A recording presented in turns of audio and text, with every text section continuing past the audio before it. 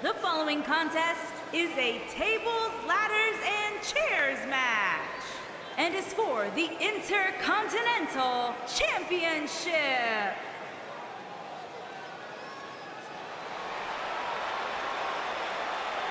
Here comes the Lunatic Fringe!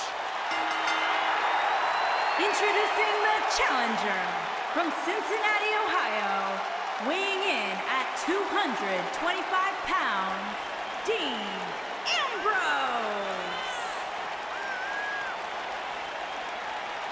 He can be technically savvy, he can brawl with the best.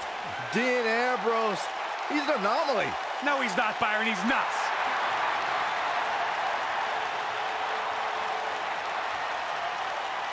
The guy may sleep in a bedroom with padded walls, but one thing is undeniable.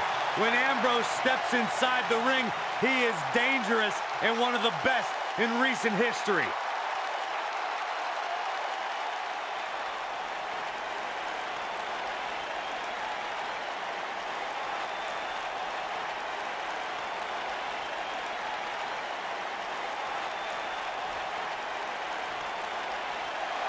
Here comes the Kingslayer!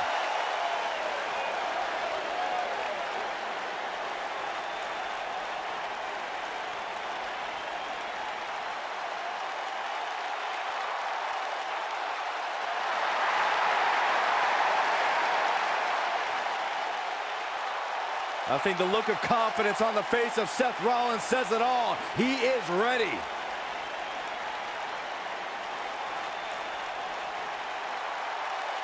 Rollins, one of the greatest of this generation.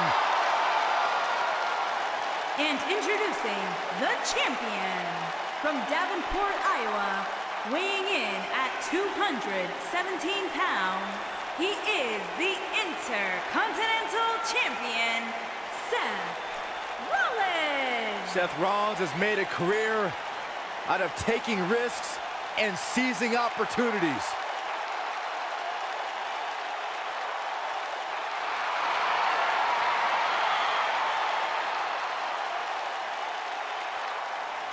Seth Rollins has been a multi-time champion, a Money in the Bank ladder match winner, debuted as part of the Shield with Reigns and Ambrose.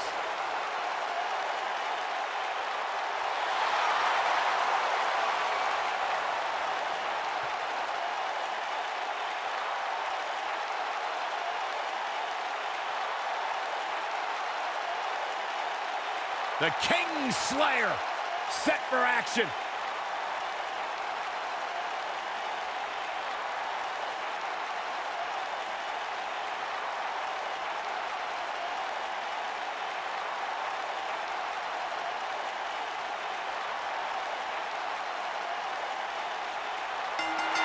The pairing of Dean Ambrose and Seth Rollins is that rare case where great allies also make for equally great enemies. It's hard to choose what's more entertaining, Dean and Seth as a unit or at each other's throats. However, Ambrose should never forget how Seth Rollins once put a knife in his back and said it was just business. And this is one of those matches where it's hard to believe we get paid for this. Well, actually, it's hard to believe Saxton gets paid for anything. When reflecting on Dean and Seth's past, Byron, I recall that the architect didn't sell out. He bought into the evolution of Seth Rollins. Simply put, it's not about how crazy you are that'll get you ahead, it's how smart you are. Well, either way, Corey, Dean and Seth have a chaotic relationship. Either Ambrose is getting his head stomped through cinder blocks, or he's winning tag team titles with Rollins.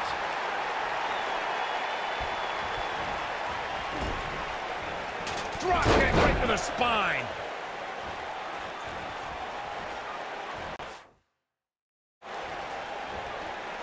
He's looking a little wobbly here, guys. Michael, his legs look like they're about to give out on him. Drop down. Drop down.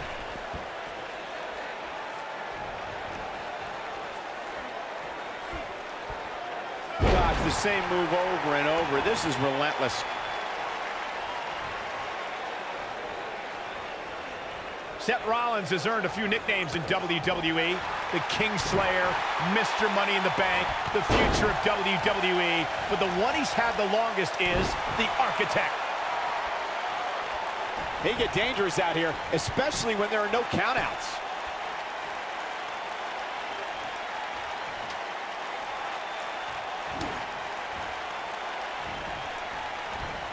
Michael Rollins is the architect because of everything he's built and destroyed. He was the brains of the Shield and then dismantled the Shield to join the Authority. Yeah, the Authority is now seemingly gone, and I'd say Seth beating Triple H sealed that. Then Seth led the Shield Reformation, and you just know Rollins has his eye on potential new backup if need be. Ambrose starting to struggle now, but he's very aware of who he's in there with and what he has to do to rebound. Oh, this is nothing, Cole. You don't compete in a TLC match without collecting a few bruises.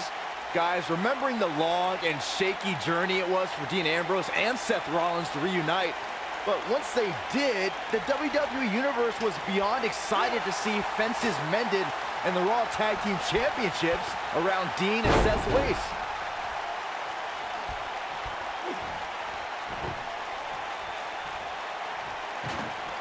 Getting on the subject of that highly anticipated reunion Byron mentioned, Ambrose and Rollins were brothers united for a common cause. And Corey, don't forget that title victory put Dean Ambrose in a rare class of Grand Slam champions. Yeah, it's really kind of unbelievable how quickly Ambrose made that list.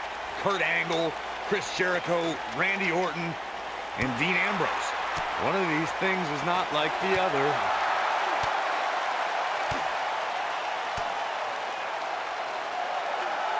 Here it is. One of the things we've learned about Seth Rollins over the years is his resilience, his never-say-die attitude, always in a match. Don't ever count the Kingslayer out. He's got an overabundance of heart, plenty of guts, and will do whatever is necessary to pick up a win or vanquish a foe.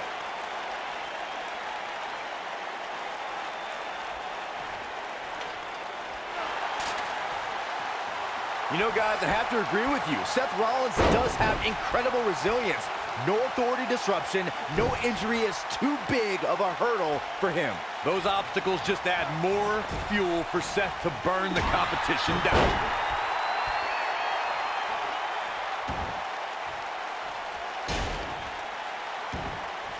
Look at this. He's going back to an old friend with that one. This is what makes him one of the best in the business. Guys, let me take you back to Dean. And here we go. Seth Rollins sees his opening. Rollins is dominating here. Can he end it here? Oh, no. I don't like Dean Ambrose's chances in this one. He doesn't like you.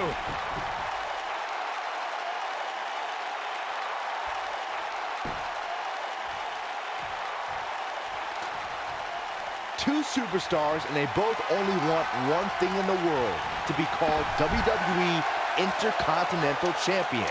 And now, they'll have their chance.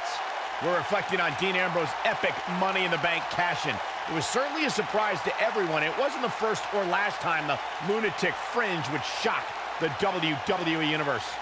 We can't understate how stunned Seth Rollins was that night when Dean Ambrose... And Seth Rollins is still the champion. How about another look at some of the highlights? I don't like to throw around a lot of praise, but my eyes tell me that might have been one of the great matches in recent WWE history.